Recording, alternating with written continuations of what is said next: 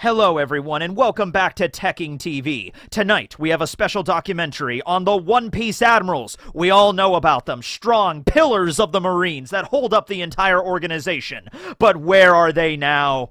They've fallen on some hard times, let me tell you. So we're gonna first look at Akainu. Akainu Sakazuki, he used to be the fleet admiral, he used to have it all, and now he's sleeping behind a 7-Eleven begging for change. You know, it's a rough time for all the admirals. Okay, so no, this video is we're gonna talk about like where the admirals are at, like geographically, like what they're doing right now, what their goals are, where they might be heading, you know, what they're involved with. You know, that's the point of the video. But you know, it's like, where are they now? It's like a, you know, a documentary on like some musician from the 80s that no one's heard of in like 40 years, and it's like, what are they up to? And it's like, often or not, it's just like, yeah, they just quit, they retired, and now they're living a happy life. It's weird, right? But that is actually interesting to think about, because the Marines are going to be heavily overhauled by the end of the story. So there might not be a job left for Akainu after this is all said and done. There's definitely not going to be a job left for Green Bull. So he might be the one on hardest times out of all of it. I think Fujitora might be okay.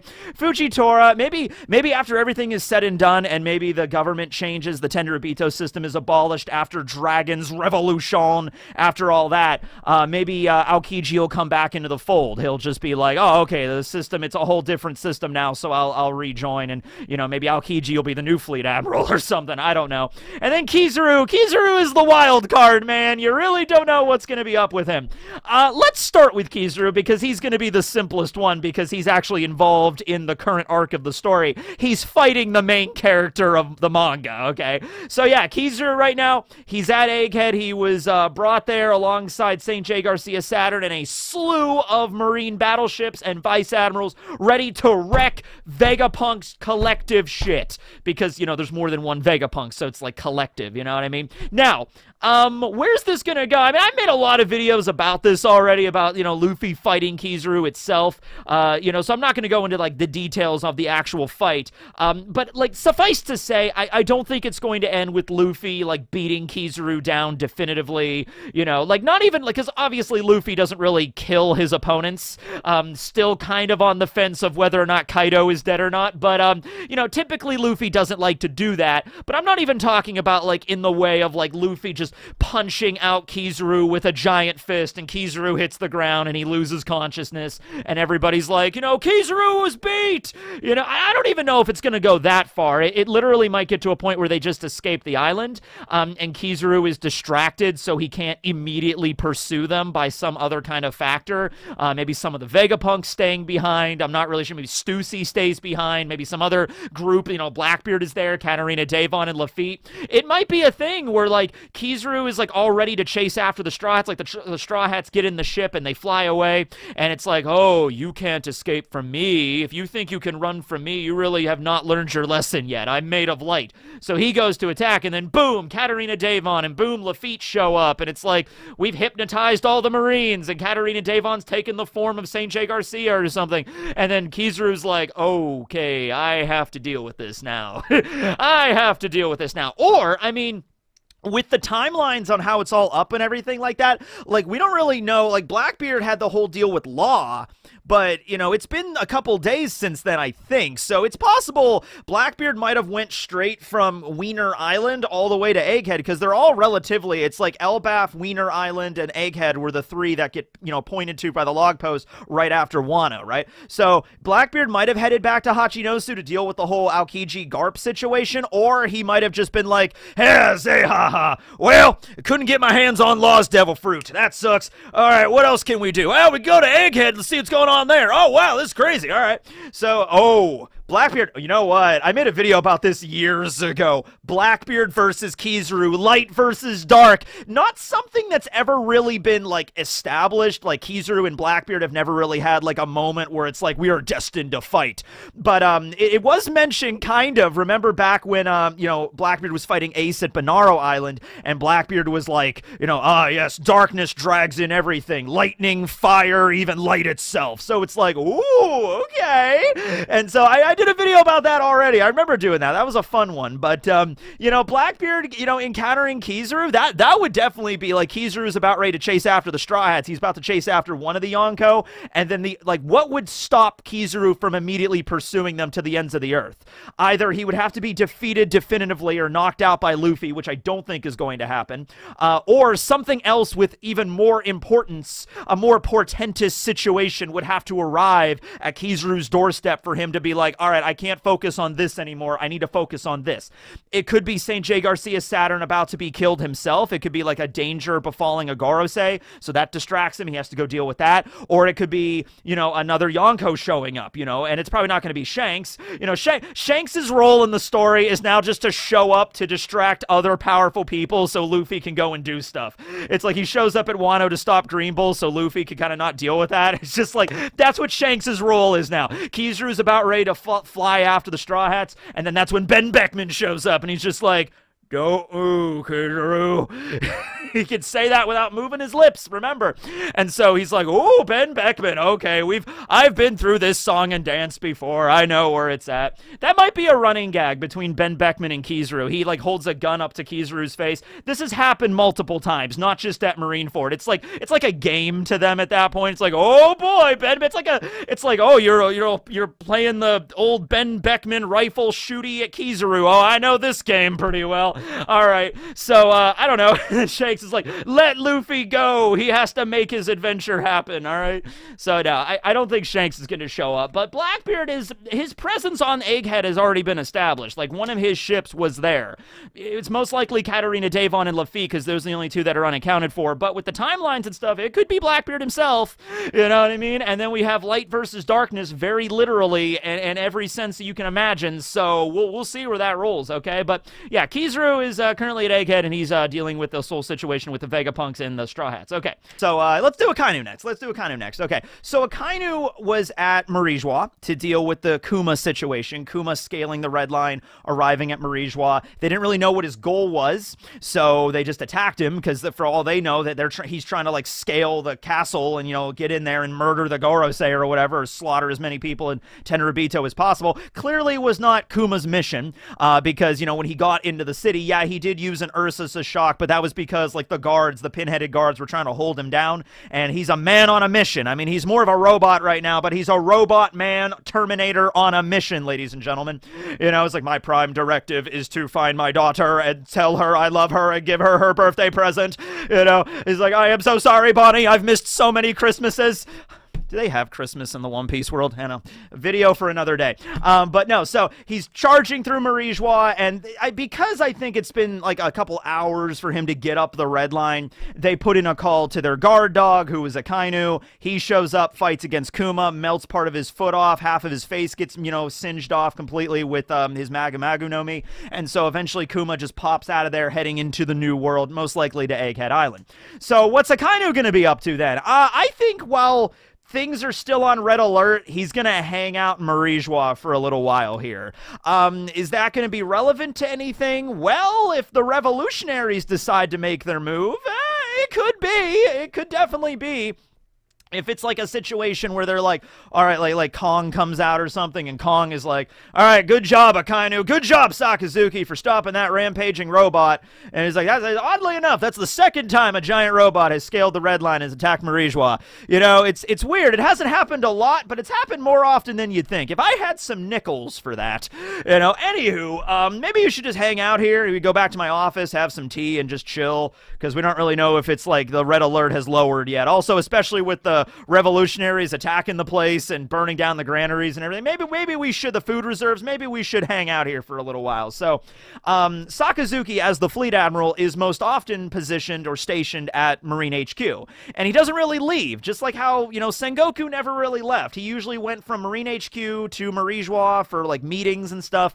But Sengoku was not out there in the world actively hunting pirates. That's not what the fleet admiral does. So, Akainu's probably just going to sit tight in Marijois And some stuff might get involved with the revolutionaries if they're moving now. I mean, dragon stuff's happening, okay? Like, Kuma left, and he's like, all right, well, you know, this is happening, okay? People all over the world are raising the revolutionary flag, and they're rebelling against their corrupt kings, and we've already declared war on the Tenryubito. So, like, if the revolution's gonna happen, I mean, it kind of already is, but, like, if the big revolution's going to happen, like, obviously there's all these different kingdoms that are rebelling all over the world, but if the big revolution's gonna happen, it's gotta be sooner rather than later. You can't just like, all right, we attacked Marijois and destroyed all their food reserves. Now, the next plan of the revolution, wait 6 months and then attack again. They'll never see it coming. No, Dragon's gonna be moving, okay? And you know, if you might be thinking like, oh, well, they're gonna have to go all the way back up the red line to go back into Marijois, that really won't take all that long, okay? You got Karasu's ability to transform into soot, to basically make himself like a murder of crows to fly back up there. You got Morley's ability, the push fruit to basically just scale the entire red line just like, whoop, like really quickly with Morley's power. Bello Betty's ability to rally all of the masses together. Like, you could build an army like that. Dragon's power, which is either a Logia to control the wind, or a Paramecia to control the weather, or maybe a Logia to control the weather in general, or since we're going with mythical zones a lot, a mythical zone that has the ability to control the weather. I don't know. There are a lot of mythological creatures that can manipulate the weather. He's just like the not Izanami.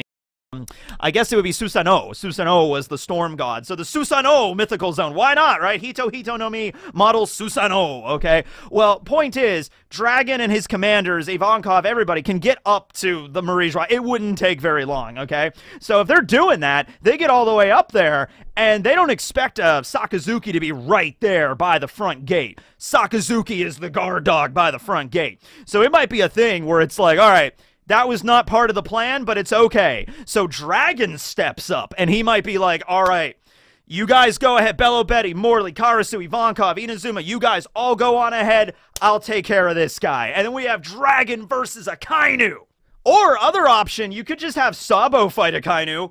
That could work, because when you look at the strength of the Revolutionary Army, like, they're powerful, sure. Dragon is objectively the strongest, like, clearly, right? I mean, he has the ability to control the damn weather, right? So, it's like Akainu, Kong, the God's Knights, plus the Gorosei, plus Eam. Maybe Dragon wouldn't even be the one to deal with Akainu. Maybe it would be Sabo. That would actually be a lot more poetic, because, you know, obviously Akainu's the one that killed Ace. So, we could have Sabo deal with Akainu, and maybe there's something I want to happen with that fight, if that ever does happen, which I think is very likely it will. Because the whole way that Akainu was able to kill Ace was like, oh, you have the power of the Maramara no Mi, you have the power of fire. However, magma burns hotter than fire, so I can just punch right through you and I can kill you that way, right? It's like the superior devil fruit. I want Sabo's Maramara to be even hotter than Ace's. I want his ability to get so hot that it's just like, oh, I've made fire that burns hotter than even magma, and then boom. And in real life, fire can get hotter than magma. Magma is like at around, I think, 1,000 degrees. Fire can definitely get hotter. We've like looked into the science behind this. So I would want like Sabo to go like blue fire or like white hot fire or whatever and just burn right through Akainu in like a reverse of the same thing that happened with Ace. Okay, so we could have Sabo dealing with Akainu, which might be insane to some people, but I think it's as much as ridiculous as, not ridiculous, but it makes as much sense as Luffy currently fighting Kizaru, and then you have, you know, Sabo currently fighting Akainu, if that happens, and then maybe Dragon can move forward to deal with Kong, who's the former fleet admiral, who's also pretty tough, and then the commanders are going to have to deal with the God's Knights. Sabo and Dragon can't deal with, like, Kong, Akainu, all the God's Knights, all the Gorosei. Like, they're going to have to divvy this up, okay? Karasu's going to have to deal with one of the God's Knights, Morley, and, like, the God's Knights are going to be... I mean, they have the vice commanders of the revolution, but, like, how's this going to really shake down? This seems to be getting into another video for another day kind of territory, so I'll put a pin in it right there on exactly how the revolution's going to deal with this threat, because it seems like they're a little outnumbered in terms of overall power, you know, with everybody that's at Marijois. But that's up with Akainu right now, so we'll see where that goes. But anyway, that's what's up with Akainu right now, what I guess could happen with Akainu. I'm realizing this is turning into more headcanon than anything, but we have to expand upon this a little bit. We can't just be like, Kizaru's at Egghead, Akainu's at Marijois, Aokiji's at Hachinosu, Fujitora's somewhere in the ocean, and Aramaki is currently bringing in Weevil. Like, okay, there you go. There's the video right there. That could be a YouTube short, to be honest with you. But no, moving on to Aokiji now, or Kuzan, because he's discarded the title of Aokiji. I shouldn't even be talking about him right here. He's not even an admiral anymore. He abandoned his post. How could you, Aokiji? How could you? The Marines were such a noble organization that always strived for justice and equality, and you had to leave them to fight for Blackbeard. So he's currently on a Hachi no Su, and he just, fought and managed to subdue Garp. You don't really kill Garp, you don't really defeat Garp, you just kind of, like, maybe contain him for a certain amount of time. He's like an eldritch god. He's like Cthulhu, you know? Even if you physically destroyed every atom of Garp, he's gonna reconstitute in, like, a century or something like that. You really can't get rid of him, you know what I mean? But, so they had the big rescue operation, of course, to, rescue Kobe and all the other slaves that were currently on the island. We had this big force of Sword. We had Prince Grus. We had Kujaku, who is the granddaughter of Suru. We had Hibari, who may or may not be the daughter of Akainu. Kind of hope she is. We have all this stuff going on, and it ends with, overall, I would say a success. I mean, Garp would have 100% considered it a success, because Garp's thing is like, you're the young Marines. You're carrying the torch, the next generation, right? My time is pretty much over. I'm just gonna bow out. I'm gonna teach and educate and instruct the newer generation, but when it's my time to go, it's my time to go, okay? And so he would have 100%, and that's why last time we saw Garp, he was just laughing on the ground as he was finally being frozen by Aokiji, okay? And so we also found out a lot about Aokiji's, like, how he joined the Blackbeard crew, or how he became an ally of them. And you know what? I love the way that Oda did that. Everybody's always thinking, like, oh, he's secretly a member of Sword, or he's working with the revolutions behind the scene, the revolutionaries and everything like that. But at the end of the day, I really like the idea that Aokiji's like, no, he just decided to join Blackbeard for his own merits. And it makes sense. It's not like something that's ridiculous, you know what I mean? Like, why would Aokiji have any reason to hate Blackbeard? Like, what has Blackbeard personally done to Aokiji that'd be like, I'll never join you? So Blackbeard, he killed Whitebeard, he killed Ace, or, well, not killed Ace, but he led to Ace's capture, which eventually led to his execution. What the hell does Kuzan care about that? Whitebeard was a pirate, Ace was a pirate. The whole reason they gathered at Marineford was to kill Ace to begin with, so it's like, why would Kuzan be mad at the guy that brought him in? Now, yeah, Blackbeard did, betray the Marines ultimately, and, he got in there and everything like that, and he discarded the title of Warlord just to use that for his own devices. But Kuzan also defected. He also left, and he was like, I don't think Kuzan was ever a fan of the Warlord system to begin with, so it's just like, yeah, the Warlord system, it's kind of broken. Fujitora, that was more for Fujitora's thing, but I don't think Kuzan was 100% on board with it either. So, yeah, I mean, Blackbeard, he's going around hunting a lot of, Devil Fruit users and things like that. They're not really killing Marines, though. I mean, I'm sure they probably are, but that's more of the cross guilds thing. I just don't see any personal reason why Kuzan would look at Blackbeard and be like, I'll never join you, you're evil, Now, I mean, from an ultimate, meta perspective, Blackbeard is literally the dude that harnesses the power of darkness in his soul. So maybe you'd be like, you're kind of the villain. But, like, from the storyline, path, it's like, okay, and Blackbeard explained it, Teach explained it to Kuzan, like, hey, man, we're just a bunch of guys hanging out, having a good time, doing our own, we have our own goals and ambitions. It's just working together is how we achieve those ambitions, it's a better chance of us working together. So, Kuzan, join my crew, become my nakama, we have a nice slot in the 10 Titanic captains, the 9 Titanic captains just don't fit as much. 10 is a strong number. Aizen had the Espada, and we can have you, And so Kuzan is there, and he's just like, yeah, all right, that, because he's kind of tired of it. And Teach even said, aren't you tired of listening to, like, orders and, like, there was a whole hierarchy and structure of the Marines. Like, aren't you done with that? Don't you just want to be your own man? Come and work for me. And you can pretty much, pursue your own goals and stuff, okay? Now, you will be part of my crew, so there's some loyalty there, but it's a hell of a lot more freedom than you ever had working on the Marines, right? Being an admiral, especially, when you were directly under the thumb of the Tenryubito, right? And so, yeah, Aokiji decided to join him, and he was just like, I have a little bit of respect for Teach, and I have some loyalty to him, because he kind of showed me the path. Now, Kuzan has changed his direction a lot of times in his life. He used to subscribe to burning justice, and then it was lazy justice. I think it's actually a different kind of justice that he has now. It's like personal justice for Kuzan, you know what I mean? So I don't think this is going to be a situation where, you know, like Kobe goes up to Kuzan or something, and Kobe is just like, Kuzan, he's betraying you, he's manipulating you, you need to come back to the Marines, and Kuzan might just be like, Kobe, Kobe, Kobe. I like you, kid, I do, but it's like, you just don't get it, alright? You be in the Marines for like 30, 40 years, kid.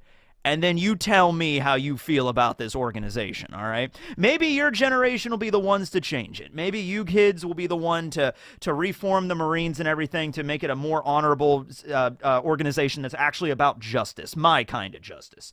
But until then, I'm hanging out with Blackbeard here, okay? You know, plus they got a full bar on tap. It's great, fantastic, okay? So, you know, if Kobe and, like, Kuzan ever had that interaction, because, you know, Kobe is somebody that's, like, a little bit more naive, you know, because he's a brand new Marine. I mean, yeah, he's a captain, sure, but he's only been in the Marines for 2 years. He's 18 years old, and he's just like, you know, oh, the Marines, justice, you know, and the older Marines are probably a little bit more jaded about that, where they kind of realize what the Marines are really about, and you kind of become somebody like Kuzan who decides to leave because of that, or you become someone like Akainu that becomes just locked in their own life, you know, trapped in their, like, this position of authority that doesn't really have a lot of authority, or you become like Kizaru, who kind of sort of becomes numb to it all, where he's just like, oh, well, I'm just a cog in the machine. They point, I fire my laser, and that's how it is. So it's actually, you could actually do like a whole psychological breakdown of the 3 original Admirals and how they ended up where they ended up, and their personal philosophy on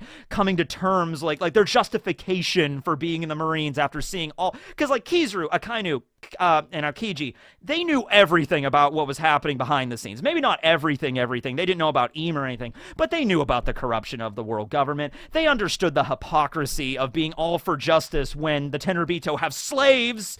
It's like, yeah, you have justice branded on the back of your coats, but slavery is still a thing. And the people that are, like, it's not like you're fighting against slavery. You're actively helping. You're the military arm of the world government that supports slavery, for God's sakes. In fact, this is the messed up thing. If one of the Tenryubito, if like one of their slaves, you know, escapes and, like, you know, one of the slaves picks up a metal rod and like smacks one of the Tenryubito in the face, an admiral has to show up. A symbol of justice has to show up to kill the slave. So, you know, like, the justification that the Admirals, the hoops they have to go through internally to, like, why are we still here working for these people? It's tough. And so Kuzan was just like, I'm out of here. I'm done. You know, there was a lot of final straws with that. But yeah, he's done. So he's currently at Hachinosu. I think he's going to stick close to that place to, guard Garp. He's not gonna let Garp out of his sight, because even after you freeze Garp in, like, cryogenic suspension at, like, absolute 0 temperatures, you don't want to take your eyes off that guy, all right? So that'll be how it goes there. That's where Aokiji's currently at. Green Bull. Let's do Green Bull next. I think we saw him right before that. It's been a while since we've seen Fujitora. I actually had to look up where he was at, but anyway. So Green Bull, we saw him at Wano, where he showed up there. He was trying to, like, grab, you know, a present in the form of, like, Luffy. He's like, I'll bring back Luffy's head for Akainu, because Aramaki, Rio, I always, you know what? It's the one admiral name I'm not great at pronouncing. Ryokugyu. It's Ryokugyu, right? So I usually just say Aramaki or Green Bull. But anyway, so he's like, oh, I'm going to go to Wano, get Luffy's head, bring him back to Akainu, because he's an Akainu fanboy. That's the kind of, like, part of the reason why he joined the Marines. He looks up to Akainu, and I would argue, and I always say this, that he's actually more dangerous than Akainu is, just because he's not, like Akainu is who he is. You know, that's his personality, and that's the guy he is, but Aramaki is sort of like, my personality is to impress Akainu. He might go overboard to the point where it's like, you know, Green Bull does something that even Akainu would be like, whoa, okay, cool down, buddy. I know, I'm the one saying that, but, like, calm down. You're going way overboard with this. You know, I appreciate the effort, but but maybe dial it down a notch, you know, a little bit, okay? So I think he's way more dangerous. So he was at Wano, he fought against the Scabbards in Momonosuke briefly, and then Shanks showed up, made him shit his pants, that's canon, and then he decided to skip out, right? And so after that, immediately, it seemed like he headed to Sphinx, because Ratten, who was maybe the cousin of Nezumi, was attacking the village in Sphinx. You know, it's like, where is Whitebeard's treasure at? Another excuse for, I mean, another reason why the Marines are not, you know, all for justice and everything. So Weevil showed up to protect the village. You know, it's like, that's my dad's village! That's Whitebeard's village! And so he shows up and he defeats Ratten and wipes out a whole squad of Marines because he's Weevil and he's built tough.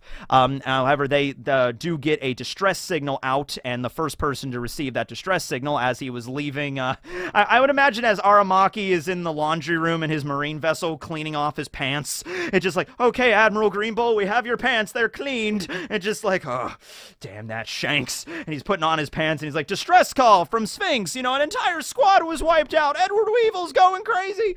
And just like, all right, I can deal with Weevil. I can deal with that. It's like Greenbull's like, I need to redeem myself a little bit here, okay? So he heads over there, and it's like no nonsense. He just completely wraps up Weevil, probably, starts to drain. It's like his ability, the Mori no Mi, is really devastating. He was able to take down King and Queen at the prison. Granted, King and Queen were probably wearing sea stone cuffs, so they couldn't use their Devil Fruit powers, respectively. But still, being able to take them down, you know, without, like zero effort on his part, that was a big deal. And then he probably, like, maybe drained some of the life force or the nutrients from Weevil, so maybe Weevil got all shriveled up or something, and he carted him off. So he was able to defeat him. Yeah, you know that Weevil wouldn't have really thought about this tactically or anything like that, or like, what is his Devil Fruit power? Does he know hockey? How good is his hockey? No, it would have just been Weevil looking right at Greenbull and like, you're gonna hurt Papa's village! Oh! And he's just gonna charge right at Greenbull. If Greenbull would have let him reach him, which probably not, he would just, you know, created a bunch of vines and stuff to grab Weevil and just drag him down. And like, wow, that was easy. Dude ran right for me like an idiot. Or he could have let Weevil get close to him and just like, and swing the Bicento, slice Greenbull in half. But oops, it was just a wood clone. You know, Hashirama Senju with this shit. And then he just shows up behind Weevil and be like, oh, that was easier than I expected. Whoosh! And then just stab Weevil from like 100 different directions and just suck out his nutrients, trap him, and cart him off. I don't think it would have been very difficult for Greenbull to bring Weevil in. Now, where's Greenbull heading is the thing. Is he heading to go and give Weevil to the, you know, like Impel Down or something? Because I don't think going all the way back to Paradise is really going to work here. Or he's like, okay, I couldn't get my hands on Straw Hat to show Akainu, but I'm going to show him Weevil. So he's like, oh, I'm pretty capable, Akainu. Check it out. I took out one of the warlords, one of the ex-warlords, single-handedly. And this guy says he's the son of Whitebeard. I'm pretty awesome, right? Oh, please love me, Akainu. I want your respect. I want your acknowledgement, Akainu, please. You know, and where's Akainu at right now? Marijois. So Greenbull might be heading there, actually. Ooh, and then Weevil might end up in Marijois, and if he gets freed, he might help the revolution. Oh my God, it's you see how the pieces are falling in place. I could see how the pieces are falling in place. Yes, indeed. But yeah, Greenbull has Weevil, and also Marco might be organizing a rescue operation with Miss Buckingham, you know, and so might be like, all right, well, I can't help you because I got to stay here and guard the village. You saw what happened when I left last time. But you know, Marco knows some people. He has connections. He might make a call to like, hey, Jozu, Vista, time to get the band back together. Might be something like that, and they might form a strike team. And then we have the former Whitebeard crew going after Weevil, who's in the possession of Greenbull, who might be at Marijois, where the revolution's taking place, and then boom, then Whitebeard's crew show up to help everybody. Vista versus one of the Gods Knights. Vista versus Shanks' hot sister. Okay, lock it in. Let's do that. Let's do it. Okay, and now, last but certainly not least of the Admirals, we have Admiral Fujitora, Issho, the proponent of blind justice. I mean, humane justice. Who is also blind. Yes, okay. So, Fujitora, I actually did have to look up where he was at right now, because I honestly did not remember. We saw him during Wano, like in between, I think, Acts 2 and 3. It was the same chapter, actually, where Sengoku was explaining rocks to all the other Marines. We see Issho on his ship, and he's kind of sailing around. And yeah, by the way, on the sails of Issho's personal vessel, it says, for life. You know, like, he's like, I fight for life! Humanity and altruism and all that kind of stuff, right? So, he's a good guy. He's a genuinely good guy. Like, out of all of the admirals, I would say even more so than Aokiji, it would probably go Fujitora, then Aokiji, like the most moral admirals that are, like, actually seeing this for what it is, and, like, okay, I don't agree with this, and I'm actually going to try to actively, step in the way of the government's, oppressiveness all over the world, right? So we saw him there. He was sailing. This was after Reverie, and he was kind of sailing and having a conversation with Sakazuki and just talking about, like, the current events at Wano, like Big Mom and Kaido joining forces and, like, oh, Rox has returned and everything like that. He was on his ship eating when some Sea Kings were attacking, and so they were just, like, launching at Sea Kings, like, fighting back and whatever. But we find out some stuff later that happened during Reverie, okay? So during the Reverie, Fujitora and Green Bull were present. We even see them there, enjoying a meal together before things really got intense. But after things did get live and the revolutionaries were attacking the city, like Morley and Karasu and everybody like that, they obviously fought, against the revolutionaries, against the commanders. However, a big thing that happened that we find out was that the revolutionaries, their main goal, of course, was not just, they had a lot of main goals. They had to destroy the symbol and the food reserves, but another big one was free as many slaves as possible. And then, like, Sabo's personal one was, we need to free Kuma. It has to be Kuma. We got to get Kuma out of here, okay? But, like, freeing as many slaves as possible from the Holy Land, that was one of the main goals, okay? So I would imagine as soon as the revolutionaries make themselves known, which I imagine, like, they would pop out and Sabo would, like, throw a giant fireball at the celestial dragon symbol in the city and just blow that up immediately. Then the admirals are going to mobilize, and it's like, okay, Green Bull and Fujitora, go, fight the revolutionaries. They're attacking the city, whatever. The Tenryubito are in danger. So, Green Bull is obviously going to jump right in and be like, oh, here we go. Now, it was a little bit complicated even for Green Bull, though, because the city was, like, where all the Tenryubito live, and they don't want to damage it too much, and so he was kind of limited by what he could really do with his Mori Mori powers. So he fought against Morley, and Morley was able to actually hold, Green Bull off pretty well there. And then you had Fujitora, who did fight against them, but after he began to realize, like, okay, yeah, you blew up the Celestial Dragon symbol, which, Fujitora doesn't give a shit about that. Oh, no, you blew up the symbol of all of these pieces of crap that, enslave others. It's like, okay, Fujitora doesn't care about that. And then the food reserves, it's like, okay, that's maybe a concern. But then they're freeing all the slaves, like Karasu's going around, Lindbergh's using his powers and everything, like all of his inventions and stuff. They're freeing the slaves. Karasu's letting everybody go and get out. It's like, go, get out of here. And so Fujitora sees that, and he's like, yeah, I'm not going to stop them. Like, I'm just not. Okay, like, I'm not, I don't like slavery. I don't think it should be a thing. I'm going to actively help them escape. And so he does. So Green Bull got pissed off and started to attack, and the two fought. Now, this was something that was, like, off-panel. We only get to see, like, one flashback of it, like, during when, I think it was, like, Kobe, not Kobe, but it was, like, one of the Marines when they were heading to Hachinosu, like, they mentioned, like, oh, yeah, Green Bull got awfully sore at Fujitora, and then they fought, and it was just that they went at it, you know what I mean? It was just one little panel where we saw them, like, staring at each other, and that's it. But, dude, that would have been a fun fight to see. Fujitora brawling with, like, Green Bull to, like, okay, use, like, revolutionaries. I don't agree with everything you're all about and all that stuff, but if you're freeing the slaves, I'm going to be your ally here, okay? So he allowed them to get away, and Fujitora is still an admiral. He's still an admiral. He still has his ship. He has his men that listen to him, and I think he's going to be a big proponent for this revolution as well. I mean, I'm going a lot of headcanon here, but, like, really, it just makes perfect sense that Fujitora would be the closest ally that the revolutionaries have in the Marines. I mean, honestly. I mean, there's other people like Smoker, too, and Tashigi, and Sword in general, but, like, Fujitora is kind of their guy, because he's the one that recently joined the Marines. He wasn't like decades and decades of this, and, he is blinded, and he can kind of, like, sense people's auras with his observation hockey. He's a much better judge of character, and so he realizes the whole situation as it stands, and he's like, yeah, I think Fujitora has already made up his mind on where he sits and what he's going to do.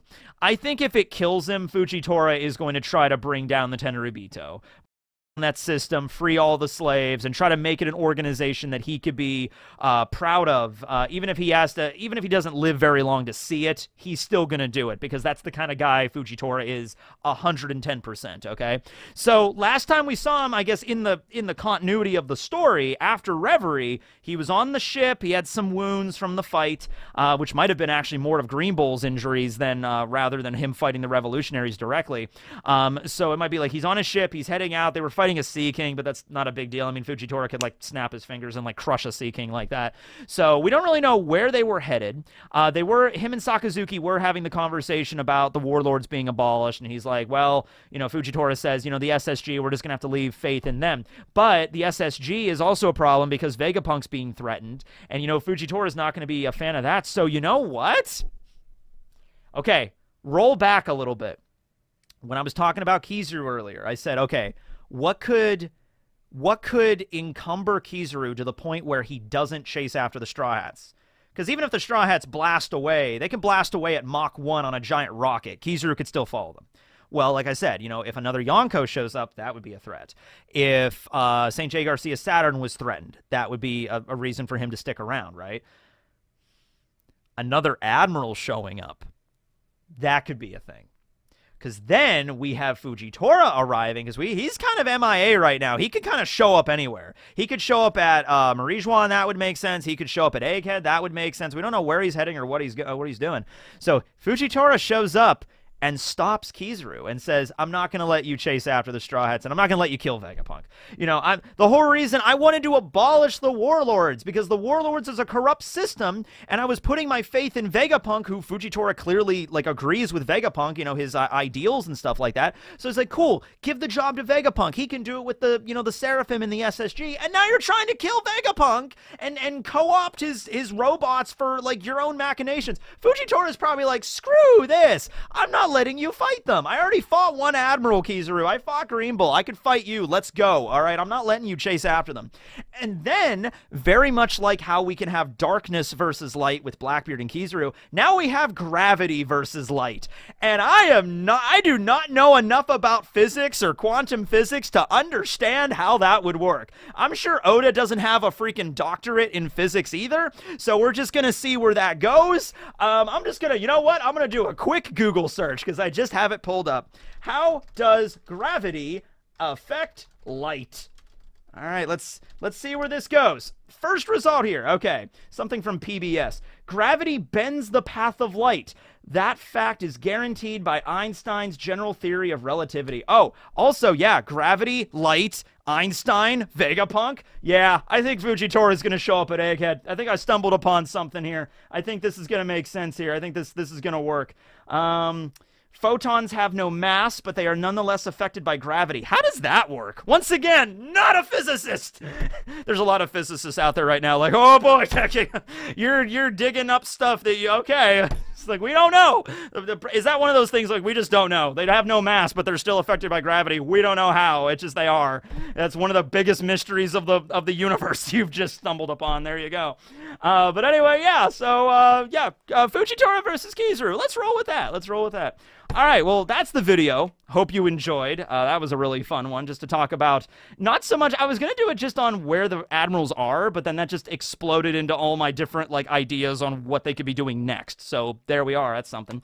We're now entering the final installment of Yellow Jacket Facts, and I am very, very happy for that. One, because we're almost done with animal facts in general.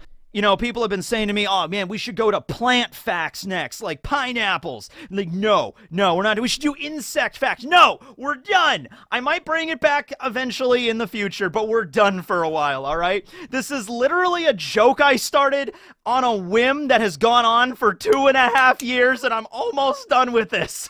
Okay, so we have one, and also just because I'm done talking about Yellow Jackets because they freak me out, but yeah, we're going to do one more Yellow Jacket facts, and then we're going to move on to zebras because they have to be zebras. We're going to talk about zebras, also maybe Zorses a bit, and then that's it. We're done. Okay, we're done for the foreseeable future. Okay, hit the intro. Go.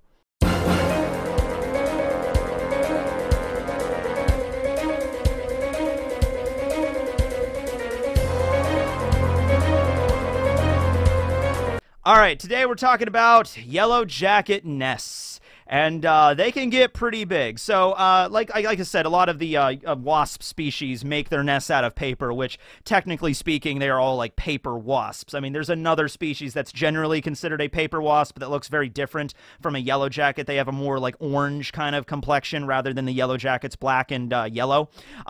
But, you know, nonetheless, yellow jackets will make some of their nests in the ground. There's certain species that'll make ground hives, but then there are a lot of species that will make it, you know, in the on like under a tree or under a like a overhang. I had one underneath my gutters in my back porch not long ago. I had to wipe out.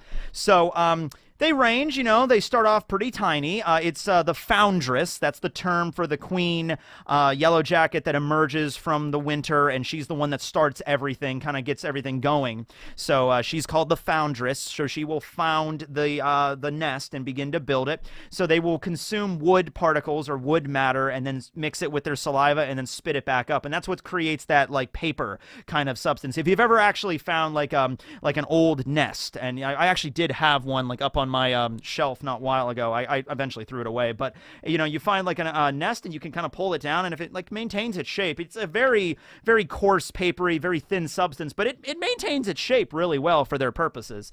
Of course, hexagons are the bestagons, so they make their little hexagon spaces to lay their eggs in for their larvae and the grubs and everything like that. But some of these nests, man, can grow to gargantuan size. Larger kind of nest here, now a really big nest, and it's like, oh God, oh my God, quit showing me these. This is one that was in a woman's guest bedroom in England.